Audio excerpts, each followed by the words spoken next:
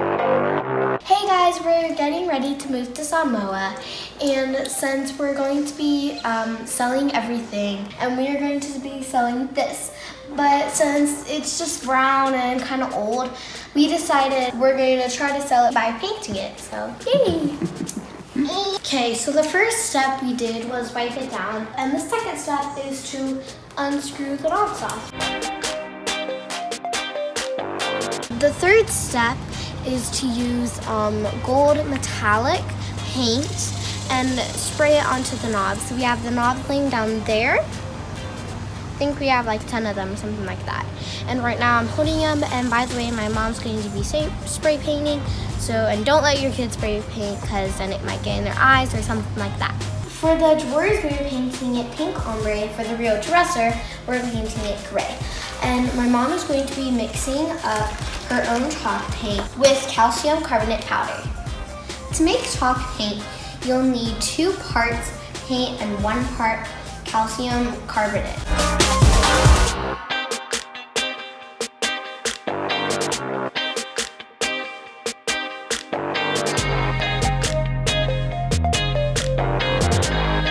Look at that cornering. Oh. I spoke too Baby, soon. look at you. No scratch. I first spray painted all the trim on the dresser and drawers with gold metallic spray paint. Then I measured the length and width of the top of the dresser to find the center point. Harlequin diamonds are twice as long as they are wide, and I wanted 6-inch tall diamonds, so I made a grid of rectangles that were 6 inches long by 3 inches wide.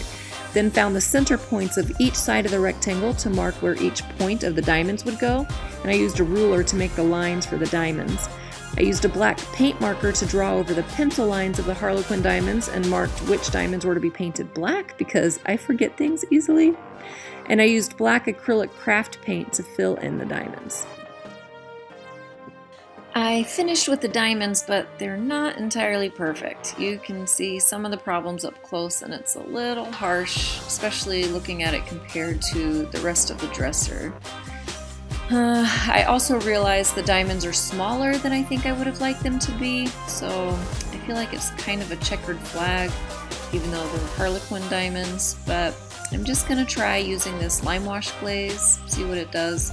Hopefully it doesn't make it worse than what it already is. I'm just going to brush some on. I've read that you should brush in the same direction you paint and rub it off in the same direction, all in a continuous motion when you rub it off. And there are varying opinions on how fast you should wipe this stuff off, but I want a pretty light look. I'm just going to see what happens when I wipe it off right away.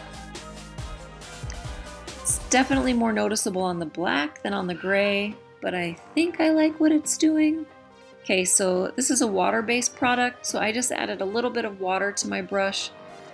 I wanted to thin it out some more, and it helps once you spread the product all over the whole piece. It just helps thin it out and even it out a little bit. This definitely does show brush strokes, so that's why you want to do it in the direction that you're painting or with the grain of the wood if you're doing something with wood grain. I like that it's helping blend these diamonds better. I think that it's good for my purposes with this project, which is basically trying to hide the imperfections with other imperfections, I guess. So yeah, I just kept adding water to my brush to thin out this lime wash glaze, and I think I actually really like it.